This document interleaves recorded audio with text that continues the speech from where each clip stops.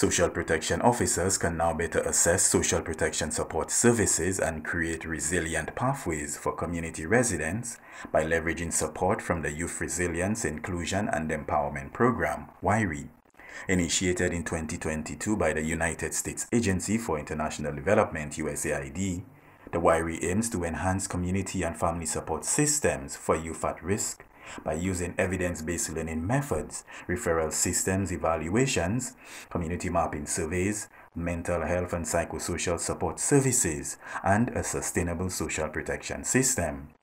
Community Services Acting Deputy Director Kendall Elver stated that the referral system assessment and community mapping processes will help social transformation officers assess community needs, allocate resources, and implement social support interventions for the most vulnerable in society. Social transformation officers are required to foster community development by resolving the issues adversely affecting the residents of these communities.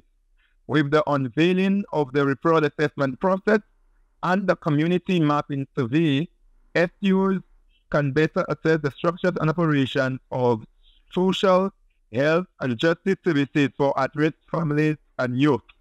The second phase implemented was community mapping. Community Services Acting Deputy Director Kendall Elver.